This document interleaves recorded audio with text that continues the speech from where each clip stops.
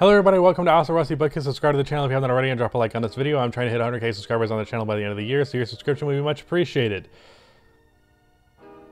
That was pretty good. If you have not been paying attention to the last couple of videos, I'm trying to do the intro as fast as humanly possible, because why? I don't know. But because I did it so fast, you should actually subscribe because it's very impressive. I don't know if you picked up on that. Today's video is the last one of the awards videos. These videos have not been doing well, but I committed to doing them, so here is yet another one, and it is luckily the final one. This is going over the 6th Man of the Year award and who I think will win it. A couple of 1, 2, 3, 4, 5, 6, 7, 8, 9, 10, 11 candidates that I have picked out here. I should have said this for the Most Improved Player award, but it's kind of impossible to pick every candidate for this award because there's a lot of good bench players in the league. It's especially even the case for the Most Improved Player award, but I didn't say it there, saying it now. But here are my names to win the award. Now, first of all, you gotta mention Jordan Clarkson, who just won the award. Now, I am of the opinion that, what's his name on the Jazz? Australian guy, Joe Ingles, he should have won the award over Jordan Clarkson because I think he was overall a little bit better, but he just didn't. He wasn't in the 6th Man of the Year category. I've expressed before, I think I made a video about it a long time ago, about my frustration with the 6th Man of the Year award always being just who scores the most points off of the bench on a good team. Like, I thought for a while, like, there was stretches, not in the recent years, but like 2016, I believe Lou Williams or Jamal Crawford, one of them won 6th Man of the Year over Andre Iguodala, and it's like, Andre Iguodala is better than them, but because he averages 7 points per game and not 16, 17, he's not going to win the award. But that said, with the picks for these awards, I pretty much win exclusively with scoring players because that's typically who wins these awards. So, Jordan Clarkson, the Utah Jazz, he could very well repeat. I definitely think he has a good chance of doing that. Patty Mills of the Brooklyn Nets, I think, is a decent pick here. And with a certain point guard potentially not playing all of his home games because he doesn't want to get vaccinated, there is a very real shot that Patty Mills won't win this award because he's going to be starting a ton of games. But, yeah, I was just going to say there's a chance he doesn't. There's a chance he gets a lot more shots because Kyrie's not going to play. Ah, shit, I said his name as if it was hidden. But I guess he would start, so that would kind of throw him out of this. But assuming that Kyrie does play the full season, Patty will definitely be a good 6th man, but I don't know if he's going to have the scoring volume necessary with the 3 guys that are above him in that, and really the 4 guys, because Joe Harris is bigger in the scoring hierarchy as well. So probably not him, but he will be one of the best bench players in the league. Bobby Portis, I think Bobby Portis should start. I think Giannis at center and Bobby at power forward would be the Bucks' best lineup, but more than likely Brook Lopez is going to continue to start at center. But Bobby Portis especially was good for the Bucks this previous season, and especially broke out in the playoffs. I've been on the Bobby Portis train forever because he was on the Chicago Bulls, and I loved him on the Chicago Bulls. And then he went to the Knicks and kind of sucked when he was on the Knicks, outside of the one game where he dropped like 30 on the Bulls in a comeback. But he's good. And I think he has a good chance of winning the award, especially because there's a lot more eyes on him. And as we all know, a lot of these awards, to some degree or another, are a popularity contest. After that, someone that I put in question marks here was Kobe White, who I think has a chance of averaging like 15 points per game off of the bench for the Bulls. Now, he did that last year too, but the Bulls are not very good. And if the Bulls are actually good and Kobe manages to average those 15 again, hopefully on better efficiency, I think he'll have a chance of having his name in the race. I definitely don't think... I think he's the worst player among every name on this list, previous and the rest of it. But there's a chance that he has a decently high volume scoring off of the bench for a decent playoff team season. So he'll have his name potentially in there. The next one I have is like I put a slash here because they're on the same team. PJ Washington / Miles Bridges, We don't know for sure what the starting lineup will end up being because I think they're in a similar-ish tier and they both can play power forward. I think the Hornets' best lineup will be PJ at center and Miles at power forward, but you can't do that all the time because PJ can't really play full-time center. But that means that one of them is going to be coming off of the bench. PJ is a little bit more, I wouldn't even say he's more of an all-around player. I'd say of the two who has a better chance of winning the award would have to be Miles, just because Miles has been more of a scoring player.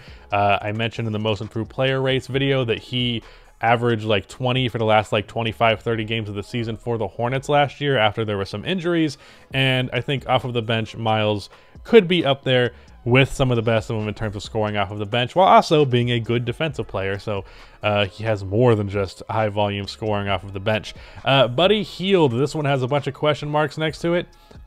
He could average a lot of points off of the bench for the Kings, because it seems like he's going to be coming off the bench, but at the same time that relationship has been bad for a long time. He had a down season last year. I don't know. I think he should be starting, not on the Kings, but on another team. I think Tyrese Halliburton is like 5% better, and more importantly, he is more fitting with what the Kings need and younger, so I think he deserves that starting spot over Buddy, but Buddy is also a starting caliber 2 guard, so it's an interesting situation in Sacramento, but if he continues to come off of the bench and he's as good as he normally is, then sure, Buddy Hield could have a real shot at winning that award. Monte Morris of the Denver Nuggets. Monte is one of the better 6 men in the league, but I feel like he's just not high volume scoring enough to really win the award. I feel like if he wanted to go for it, he could. Like if Monte wanted to average 17 points per game, he could. But he's more about making the right play pretty much every time. Very rarely do you see Monte Morris making a selfish play. If he's taking a shot, it's a good shot most of the time, or like the shot clock is expiring or something. He is not, I don't think he's going to be looking for his own shot enough to really win that, even though he is maybe the best backup point guard in the league. He's certainly up there. Malik Beasley, I put question marks next to him because he's probably going to start, but I have said a couple of times now that I think that, or not a couple of times now, like probably twice. Technically that counts as a couple, but whatever. Malik is a good offensive player, like a really good shooter specifically, but Patrick Beverley, I think, might be better starting at that 2 guard spot because of the defense he brings to the table. Even though he's a worse player, I think the team needs his defense more than they need Malik's offense, while he can still be a good spot-up shooter. So I might make that my situation and then have Malik come up with the bench. They'd still play similar minutes, but that's just the rotation that I would run.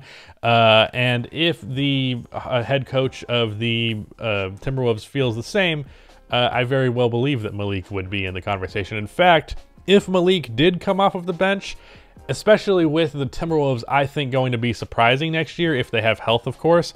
If the Timberwolves are healthy and decent next year and Malik Beasley is coming off of the bench, he'd be my pick to win this award. Then we have Danilo Gallinari, who I think is an interesting pick because he's a good scorer off of the bench, and I think the Hawks this coming season are going to be a 50-win team. Because they had a 71% win percentage with Nate McMillan as their head coach during the regular season, and going into this full year, that would translate to 58 wins. So I do think there is a case to be made that the Hawks will be good, and Gallo will average like 16, 17 points per game off of the bench, so that would definitely put him towards the top of the list and contention. And then the last name, this is my pick to win the award. I must say I'm extremely biased in this case, and there's a part of me that's only picking him because I hope it comes true.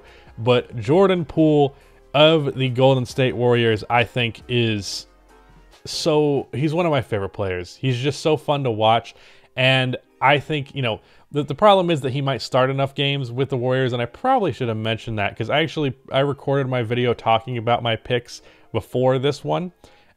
Which was kind of counterproductive to the idea of the series, but hey, that's how it went.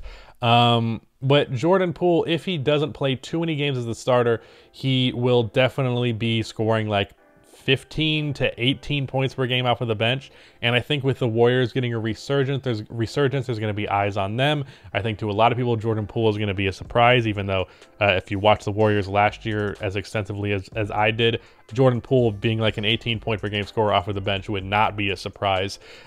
He is just such a good scorer, and I think the Warriors are going to be in the limelight quite a bit, as they kind of are when they're bad, so they'll especially be when they're good. And it's my hope that Jordan Poole wins the award as a result of that. That said, Gallo, Malik, if he comes out, Gallinari has just as good, if not better, odds, honestly, and as does Jordan Clarkson. And then if Malik Beasley ends up coming off of the bench, I think, and the Timberwolves are good for what, you know, but like 8th seed good.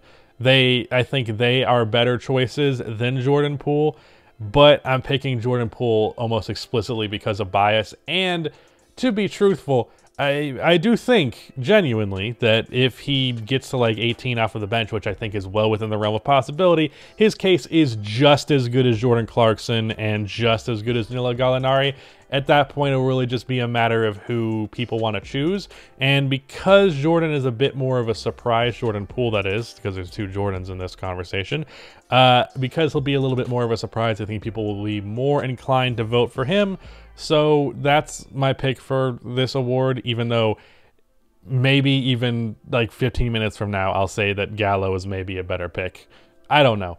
It is not a strong 100% pick, like, well, really none of them are for this, because I don't think he really can do that. But yeah, Jordan Poole, he's who I have winning 6th man of the year. And if you don't know Jordan Poole, I'd highly recommend you look into him, because I was very low on Jordan Poole when I first saw him, like his rookie year. Like, it was like, oh, this is a textbook guy who chucks shots and they never go in. The shots started going in, and he's an incredibly smooth and gifted offensive player. And I look forward to seeing him get opportunity on a winning team with the Warriors next year. But that is it. Goodbye.